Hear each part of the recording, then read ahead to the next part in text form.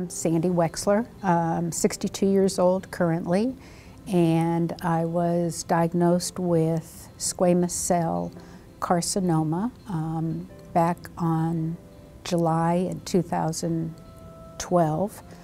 I went to the dentist for a routine checkup, and she did an external exam, and I had an enlarged lymph node.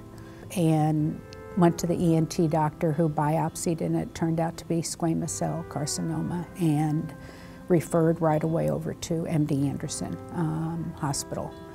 And I had radiation for 6 weeks and chemo for 7 weeks.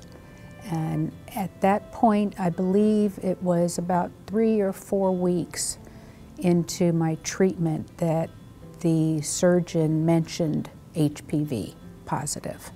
And that's when I first learned that it was HPV positive, which was shocking.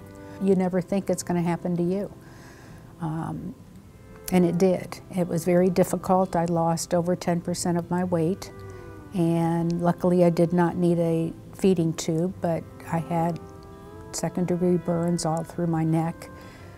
Pretty much survived on Boost the whole time, and all I can say is now that the HPV vaccine is available, I can't understand why a parent would not want their children to be vaccinated to avoid going through what I've gone through.